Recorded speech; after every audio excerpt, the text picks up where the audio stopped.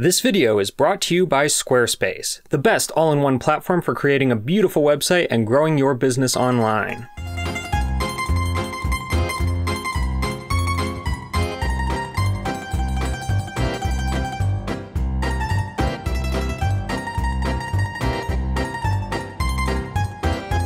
So we just arrived in Oaxaca, Mexico. We've been wanting to come here for quite some time because the food is supposed to be amazing. I hope so. This is what I heard. We have very little planned for this trip.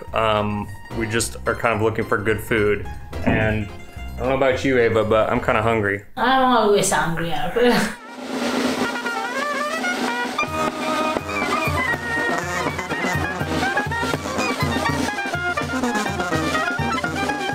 We've literally only just left our hotel and already we've stumbled upon a little slice of southern Italy. These are the very big puppets, and usually a person is under these puppets and they start to dance in honor of, I don't know, in Calabria, every, how do you say, holidays, they dance in the street with the drum. So when you want to celebrate something, usually you call them and they dance for you.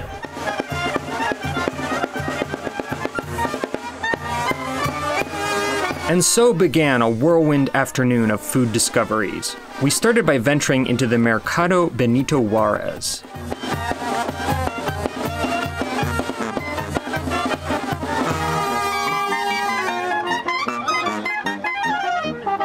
Mamma mia. I'm particularly interested in the pre-Columbian, very old food traditions that apparently are still here. I've been reading up a little bit on the food of Mesoamerica. Insects in the form of eggs, larvae, and adults were widely consumed. These are called chapulines. And as you can see, they are bugs. Look. It's a bug. I like it. I didn't think that my first food here would be bugs, but when in Oaxaca, it's not bad. I can see cooking with these being kind of like how you cook with anchovies, because it kind of just got like a salty kind of umami flavor. Yeah, good. Very good. Maize could be consumed not only as tortillas and tamales, but also in liquid form as a maize gruel called atole. Another kind of maize drink called pozole was made from slightly fermented maize dough. Oh wow, interesting. It's got kind of a sour funk to it. Really good.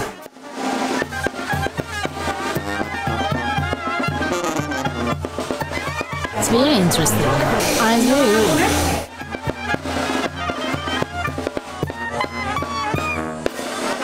It's actually kind of challenging to figure out where we're gonna eat dinner because there's just nothing but good food surrounding us. I think though that we've found a promising looking restaurant where we should be able to get some good mole.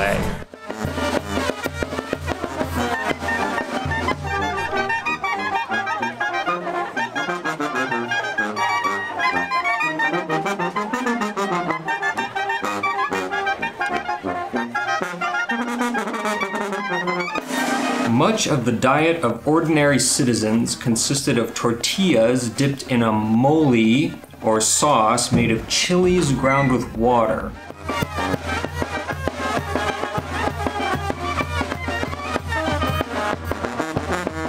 This is made with pumpkin seeds. I don't know how to describe. It's like there isn't a taste that I had before. So.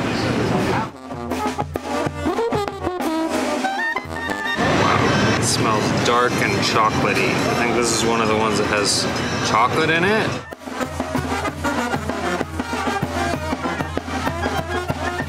Words are gonna fail us a lot on this trip, aren't they? That meal honestly reminded me of the very first time I visited Calabria with Ava. It's like when you go to a place and you eat a food, like, you know, I've eaten how much Mexican food in my life, so much, just like Italian food. You think that you know this food, you think you understand the cuisine, and then you go there and it's just like flavors that you just never would have expected. I've set a very, very high bar for this trip. How do you say tomorrow in Spanish? Mañana. We'll check in with you guys mañana.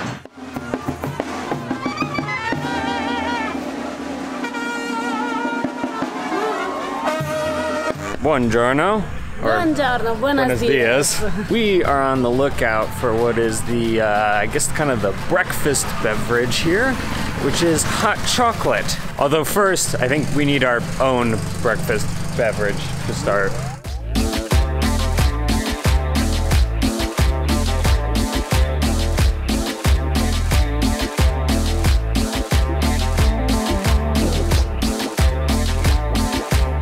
Ava was not impressed by the coffee, but it had caffeine in it, so I couldn't care less. Much better. Chocolate drinks were generally reserved for the elite and the wealthy, for the bean was expensive. In fact, they used to use cocoa beans for money. Chocolate could be prepared in a variety of ways with an array of flavors such as chili pepper, vanilla, and other spices.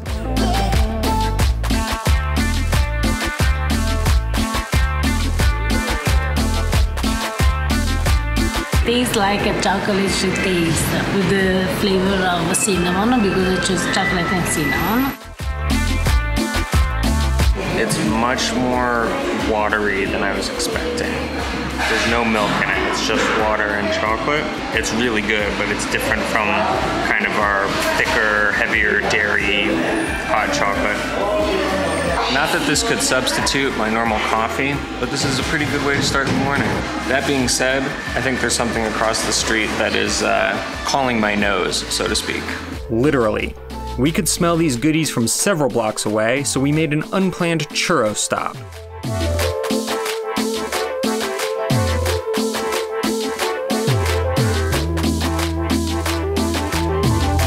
They were finger-licking good. I think next we're gonna head to a market that I know you really wanna go to. I don't know very much about it, but I'm in.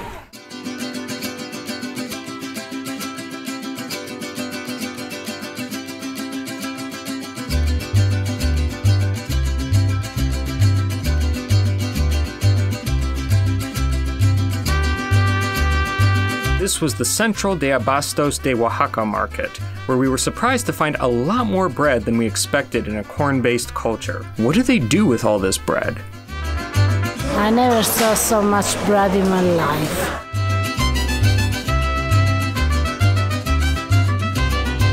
So we seem to have entered what I can only describe as meat heaven.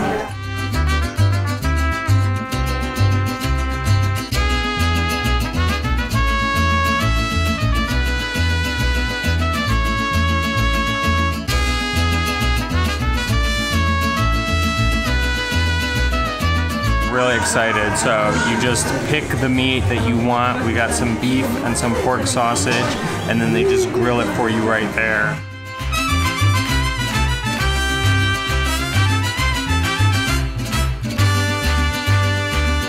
If I lived here, I think I would come here every day. These resemble the Calabrian sausages. Mamma mia. Well, that was a pretty amazing meal, not least of all because it was super simple. Just really incredible meat on really incredible tortillas. That's it.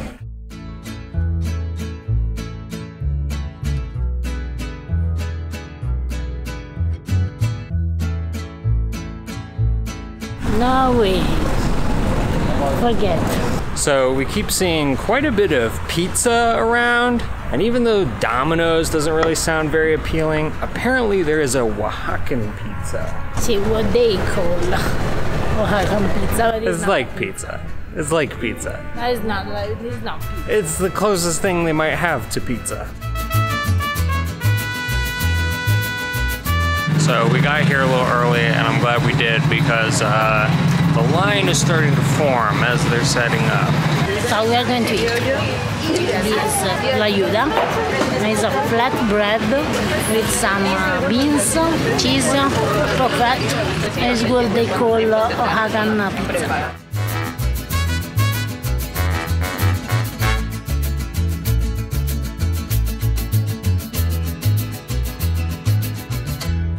How do I even begin to describe that meal to someone? Oh, I went to Mexico. I had the most incredible meal. Really? What was it? It was a tortilla with beans and cheese.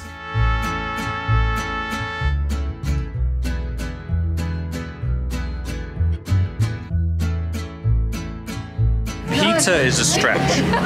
It's not pizza. But what it is remarkable. We got there as soon as it opened, and just this crowd came out of nowhere, and you had to take a ticket, you had to get a number. We were number 5, we were very lucky. And everyone there, just this horde of people all waiting to share this food. Families and babies and mothers and daughters and fathers and sons. Anyway, really amazing day, but we're gonna get some sleep. We have a big day tomorrow, and it's gonna be really fun because Ava chose everything we did today. Tomorrow, I'm choosing what we do. You excited? I'm very excited. I'm excited.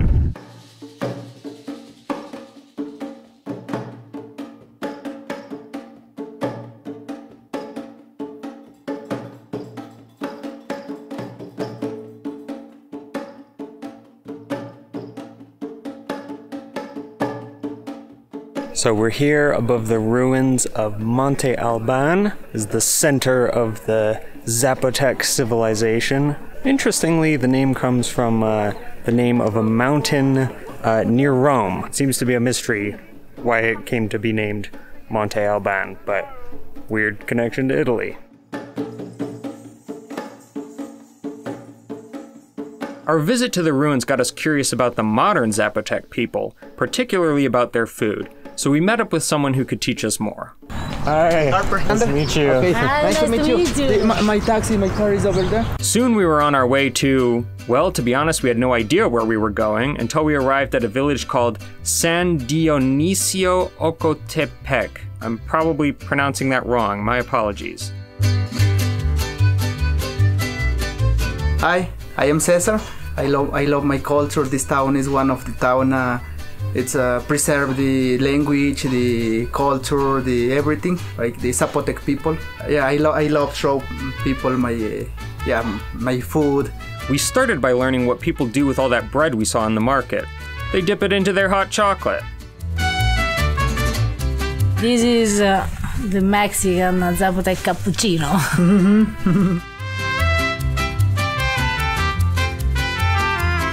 Okay, this is better than a cappuccino.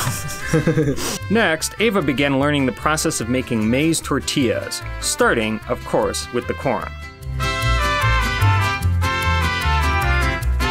¿Cómo te llamas? Minerva. Minerva. Sí.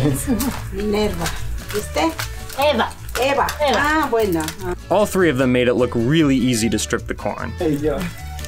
Oh my goodness. Next, Minerva boiled the corn in water and lye.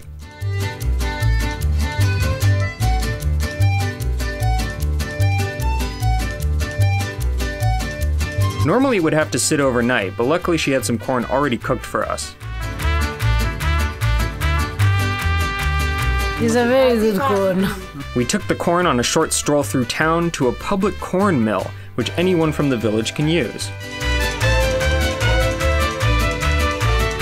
Okay, right now, guys, I discovered that the tortillas here, they taste much better because they are not made out of the corn flour, but they just ground the corn, and from the paste, the masa that comes out from the mill, they do the tortillas. Ava helped Cesar prepare the cheese, but to be honest, I think she was much more interested in what Minerva was doing.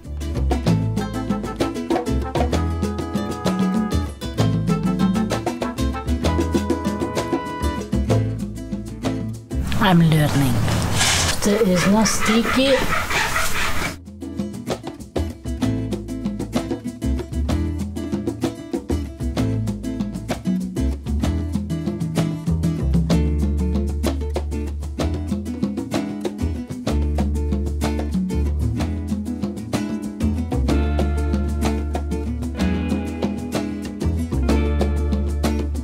Minerva made us quesadillas with Oaxacan cheese and an herb called epazote. They were cooked on an incredible clay stove called a comal. Very hot. Thank you. The tradition here is people say, oh, I will drink a little mezcal before to eat. I like this tradition. I like this tradition.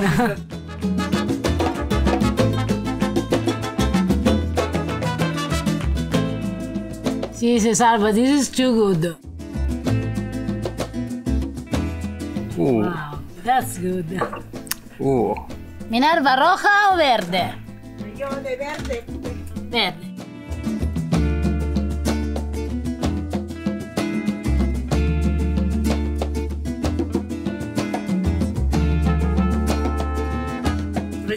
How do you say you are a genius? Genio. Sí, tú eres un genio. Bravissima, master. She needs to participate in a master chef.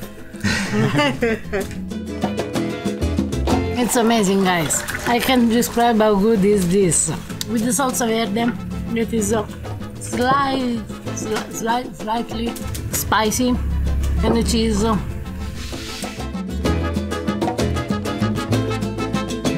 Well, that was an incredible day here. I think you and I can both agree that this is the most fun we've had on the trip so far. Absolutely, yes. We had a great time, we ate a great food. We'll put a link down below to how you can get in touch with Cesar if you come to Oaxaca and want to come see this place. You need to come and see this place.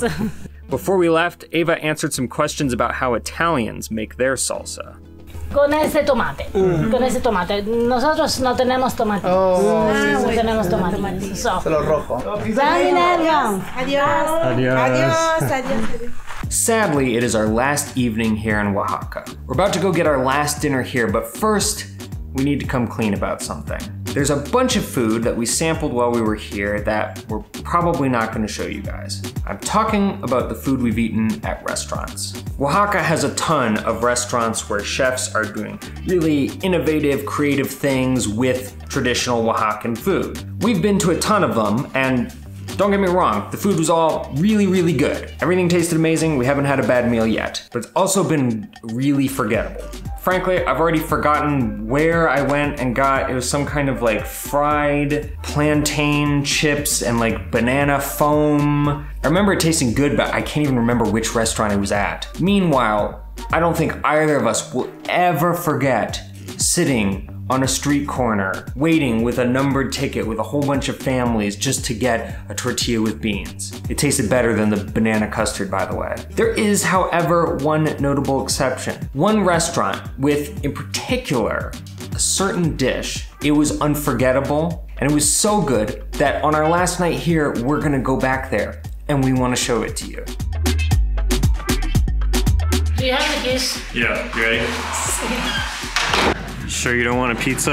No, I bet I can say no to a pizza today.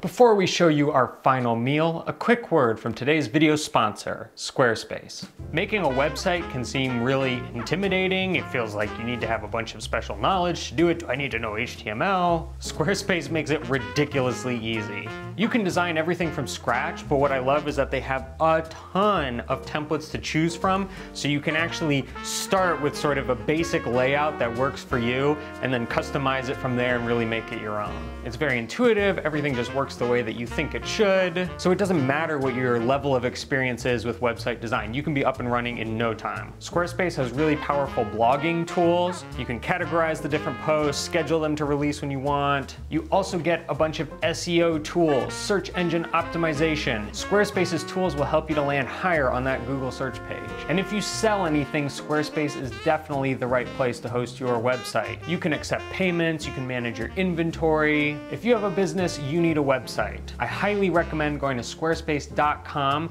where you can check out a free trial. And then if you're ready to pull the trigger, which I know you will be, go to squarespace.com/pastagrammar and you will get 10% off your purchase. A big thank you to Squarespace for sponsoring today's video. Chin chin.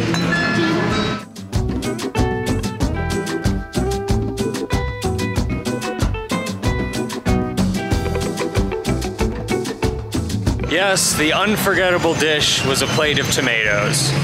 This place of tomatoes is something that I never tried before in my life, and believe me, I know one or two things about tomatoes. This is called tomate de árbol. It is like a fruit and a tomatoes together. It seems to be like an apricot. That plate has all the things that make the Mexican food one of the best in the world. The ingredients that makes a dish amazing by itself. Thank you guys so much for joining us on our trip to Oaxaca. By the way, if you haven't seen the other video we made in Sonora, Mexico, you can check that out up here. If you enjoyed the video, please give it a thumbs up, hit that subscribe button, and we'll see you next time. Ciao. Or hasta luego. Hasta luego. Hasta luego, which means ciao in Spanish. Adios.